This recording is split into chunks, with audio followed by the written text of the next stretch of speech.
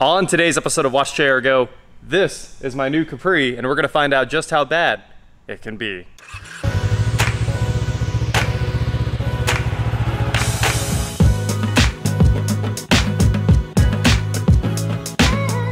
What is going on, guys? I'm Watch JR Go, and today, like I said, we are here with my new 1992 Mercury Capri that we talked a lot about in the last episode. And this thing was $2,500. It popped up on Facebook, and it's probably one of the cleanest Capri XR2s, the turbo intercooled 0 to 60 in 7.9 seconds. Italian designed, based on a Mazda, and built by Ford Australia. I got all of this for $2,500. And I love the way the car looks. It's super cool. So the convertible top is down. Obviously, a lot of you guys said throw the top in the sun. Yes, I do know that's how you put the Miata top on too when you're replacing it. I just don't want to park it outside because this car doesn't belong outside. This car is a true survivor. It's so unbelievably clean. So eventually I will put it outside and get the top up, but for now, it's just gonna live in the shop. Today though, we're gonna go around the car and figure out everything that is wrong with it and what it's gonna take to get it all fixed. So we're gonna start with the windshield, which is cracked from top to bottom. And unfortunately, it is the original Ford windshield, and this appears to be unobtainium. We will see. There's the VIN if you guys want to VIN wiki the thing. I have a feeling I'll have to get aftermarket glass. Hopefully this glass was in more than just this one car. If not, I'm in trouble because there's gonna be no way to fix it. It also has a big bullseye right there. I wouldn't mind trying to fix the bullseye, but obviously no way to fix the crack. The wiper blades are mismatched. This one is a Rain-X, that one is a Bosch, and I think we just replace them both and make them match. That solves the cosmetic issues for the most part. The front tag frame, this looks aftermarket, and unfortunately, I'm not gonna take it off because obviously they would have had to punch holes in the plastic in order to mount it. So hopefully the next person is down to put a tag back on the front and kind of solve the problem with the tag frame being there. This car is not absolutely flawless. As you can see, there's like a door ding right there. The fender has been rubbed on, and when we really look closely, you can see somebody tried to repair the paint right there, along with that one right there. But for the most part, there can't be many of these left, and this has to be one of the nicest ones left in existence. Now let's move on to the real problems. The brakes. The brakes are the biggest thing I noticed on the way home. This thing, first it has like no stopping power, and it is wildly bucking in the pedal while you're trying to slow down. So I'm gonna guess that some of these rotors are either warped or there's no pads left. There's no screeching noise, but actually if you look, that is heat checked. It's hard to see that rotor, but it does look pretty rough, and there is some grooving. There's a little bit of grooving for sure. Can't tell if it's wavy, but that is one groovy rotor there. And of course, there's a coolant leak. So we'll look underneath real quick. And you can see there's a nice puddle. It's actually a pretty big puddle. It's been sitting here for about 3 days. Let's figure out where that coolant leak's coming from, and that'll give us a good idea on where we're headed next to try to get this thing fixed. And while we're at it, I can't forget about the biggest problem of all, the leaves flying out of the heater vents while you're going down the road. Honestly, it was so bad that I was having problems seeing for a lot of the drive home. So let's go ahead and open this thing up. Start looking for our coolant leak. One of the first things I noticed when I opened this hood is look at that.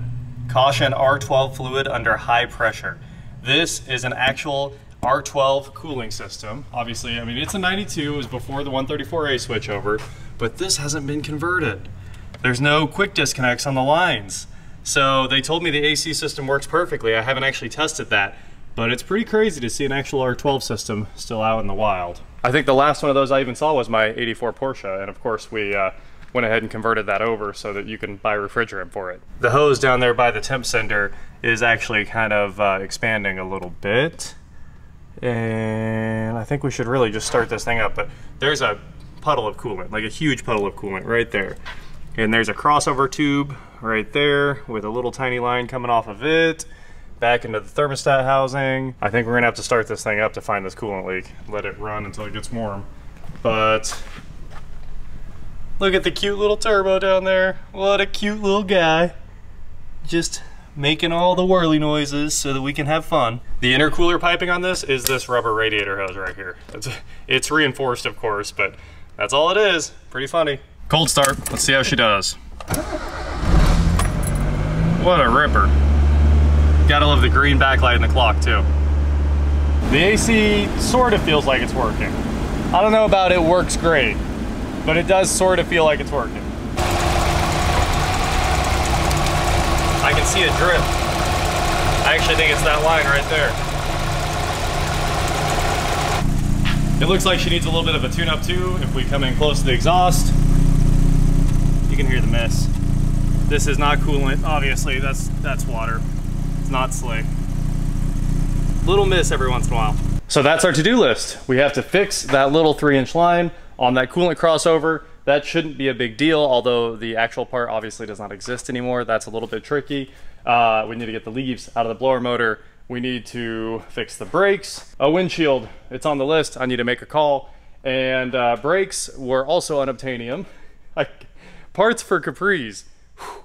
I'm just saying, this is a really cool car, but do not buy one thinking you're gonna enjoy fixing it, because parts are non-existent. But the brakes, if you buy everything, were about $700. We ended up with rotors, pads, and rebuild kits for the calipers, and I think that was about $300 or $400. It was not cheap to buy the brakes, and I already ordered them because they were days out. Lots of the parts are special order only. And of course, the last thing, let's get the leaves out of the blower motor. That's gotta happen. I want to be able to use the climate without getting blasted in the face by pieces of leaves. Starting with the blower motor, of course, because that should be the most trivial thing on the old XR2. There's actually floorboard lights, which is fancy. There's the blower motor. It looks like 3/8. I grabbed a socket here, and it is 3/8.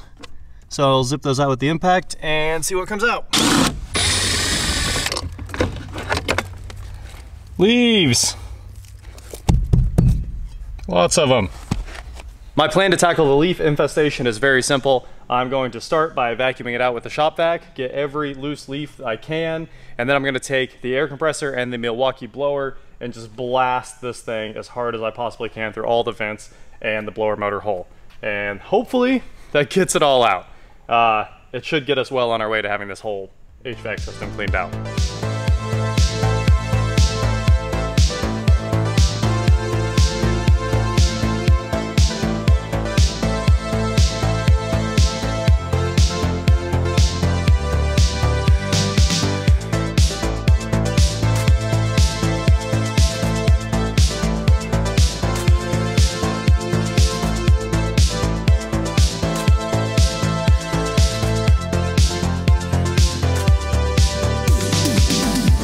That took a little while, but if you've never seen it done, that's how you clear all the leaves out of your cowl and vents and AC system and all that stuff. That is the last set. I need to vacuum up right there.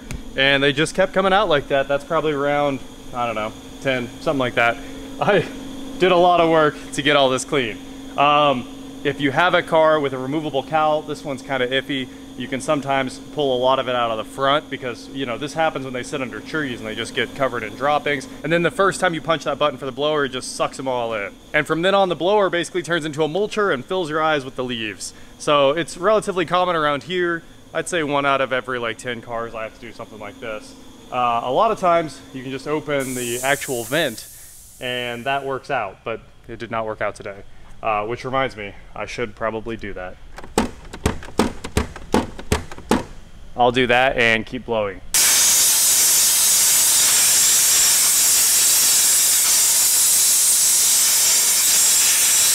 Here we go. It sounds like there's still one in there. There it is. Sounds like we got it all clean. I got the last leaf out, so one job down. The cigarette lighter was laying in 2 pieces too. This has a little thread on piece there with like 1 piece of sheet metal that holds it together. This might be original. Wow, it's never been smoked in if it's original. I mean, at least it's never been used. That's incredible. Okay, it's now very tight. Let's put that back. First of all, Ford, excellent toolbox you've placed right here. It's always nice when a car has a good toolbox. This radiator mount is also a good one. You could definitely, first it has a lip all the way around it and you could put a ton of sockets in there. Almost a full socket set. Anyway, now we've got the interior done. It's time to try to fix this coolant leak. And to do that, I think we're just gonna go ahead and get the battery out because it's kind of in the way. So we'll start with the tins and just keep going. It looks like there's about 20 different bolts holding this battery in.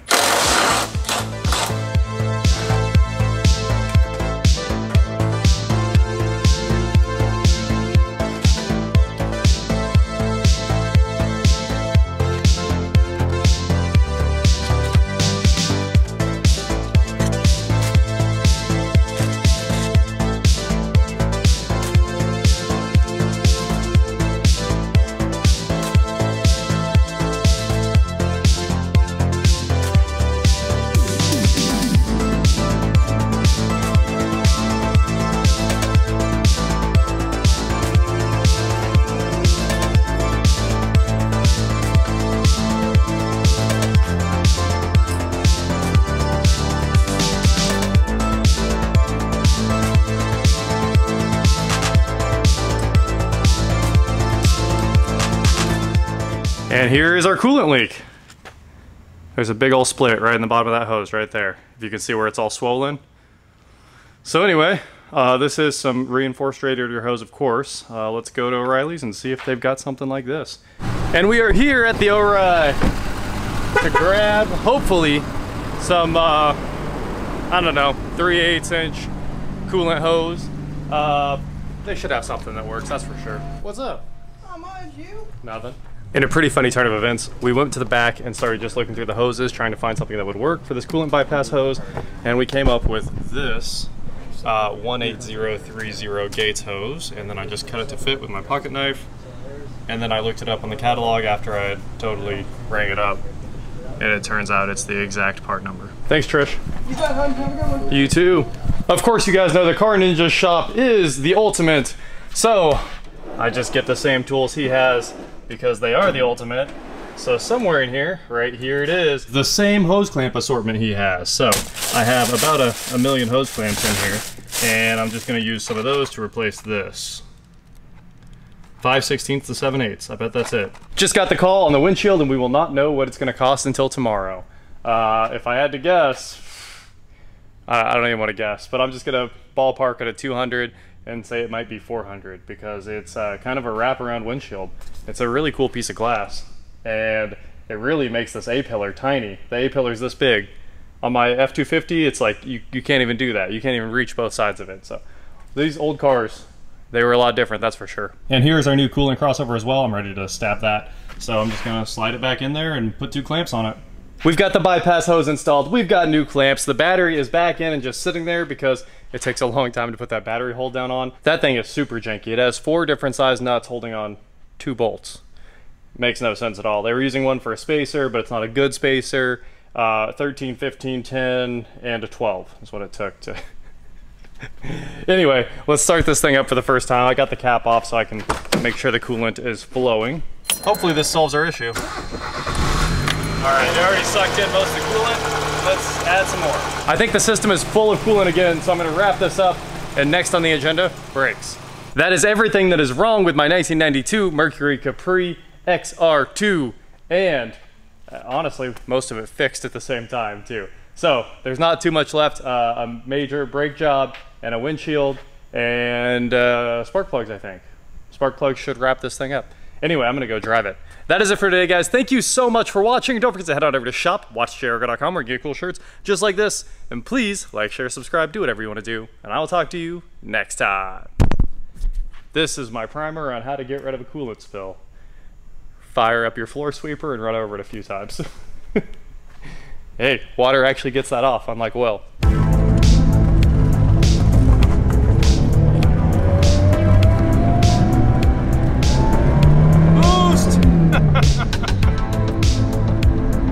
It's hard to do this with one hand.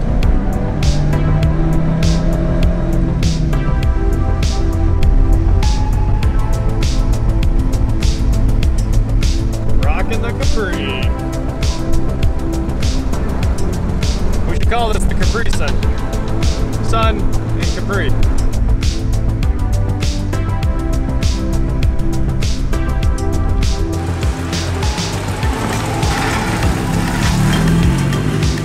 The rear end just really looks like the Eagle Talon, and I really love the Eagle Talon. Thing is so cool.